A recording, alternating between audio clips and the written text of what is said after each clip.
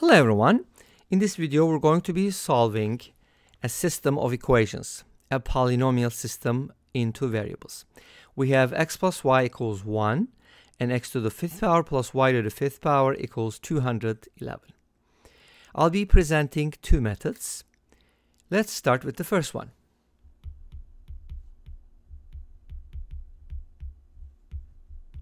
For my first method, I'm going to use substitution. From the first equation, I can write y as 1 minus x, and then I can go ahead and plug it in here. So we get x to the 5th plus 1 minus x to the 5th equals 211. Is this going to give us a quintic equation? The answer is no. It's going to be quartic because x to the 5th minus x to the 5th, they're going to cancel out. But to keep a long story short, if you expand it, add it all up, simplify it, you're going to get the following. 5x to the 4th minus 10x cubed plus 10x squared minus 5x minus 210 equals 0. So that's going to be a quartic equation, and you can solve it. But we can go ahead and simplify because all the coefficients are multiples of 5. So we can go ahead and divide both sides by 5 without changing the roots. And that gives us the following equation. And we talked about dividing by 5 as a shortcut in one of the videos. Remember, you double the number and then take out a 0 or divide by 10. So that's how I divide numbers by 5, usually, mentally. Anyways, so that's a quartic equation, but this time it's monic. So the coefficient of x to the 4th is 1, which is nice. And what you can do is you can look for a rational solution because you can't figure out irrational solutions before finding the rational ones.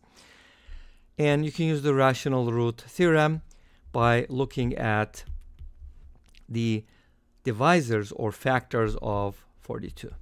Okay, that's what you need.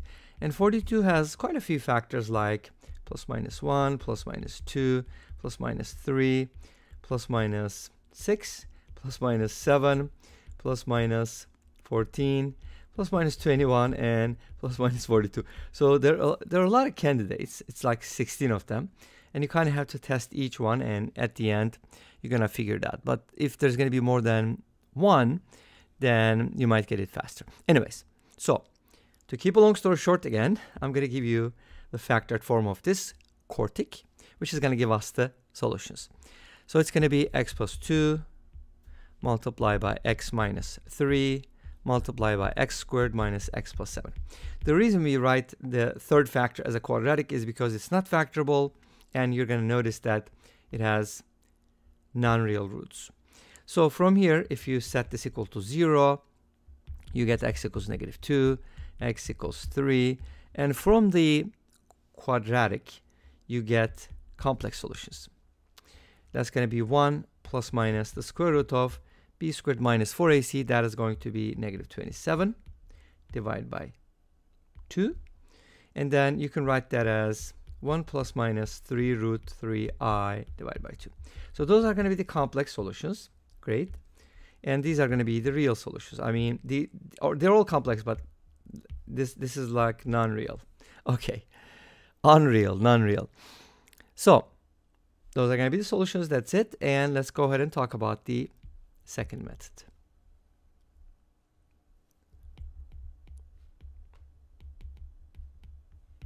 For my second method, we're going to take advantage of symmetry. Symmetry is important, especially for these kinds of systems. So rewrite the original one, x plus y equals 1, x to the 5th plus y to the 5th equals 211. And of course, you can always guess and check. And if the numbers are not good, then you can't really, guess and check. But anyways, it just bugs me. So let me change that a little bit. Okay, y to the 5th. Okay, great. Now, here's what I'm going to do. I'm going to work with x plus y equals 1 first. So can I find two numbers whose sum is 1? At the same time, I want to, keep or preserve symmetry. So I'm going to set x equal to 1/2 plus a and set y equal to 1/2 minus a. Notice that they're kind of like conjugates, but their sum is 1. That's what matters, right? So we're going to plug that in to the second equation, and the good thing about that is some terms are going to cancel out. Okay, so let's go ahead and do it. If you plug it in, we're going to get 1/2 plus a, which is x to the 5th power, plus 1/2 minus a, which is y to the 5th power, equals 211. If you expand this, you know, take care of the fractions, divide, simplify, whatever, you're going to get the following equation. 16a to the 4th plus 8a squared minus 675 equals 0. Great. And this is kind of like a biquadratic. So by calling a squared equals b, you can kind of turn it into a quadratic equation, solve for it, and then set the b equals a squared again and find the a values. But sometimes you get non-real solutions because the square of a real number cannot be negative. So here is what the real roots are. A equals -5/2 and a equals 5/2. Okay? And then obviously the others are easy to find. But anyways, a equals -5/2 means what? It means x equals 1/2 plus a, remember? So you're just going to add 1/2 minus 5/2. That's going to be -4/2, which is -2. So from here, x is going to be -2.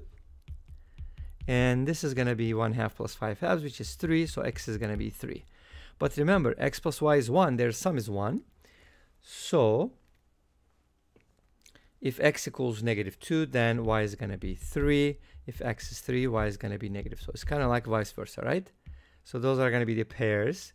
And you wanted to find the complex solutions. You can go ahead and, you know, just divide this by a squared minus 25 over 4. Or you can also write it as 4a squared minus 25 over 4. But since we have we don't have any fractions, you can go ahead and divide it by 4a squared minus 25. And that's going to give you the other two solutions.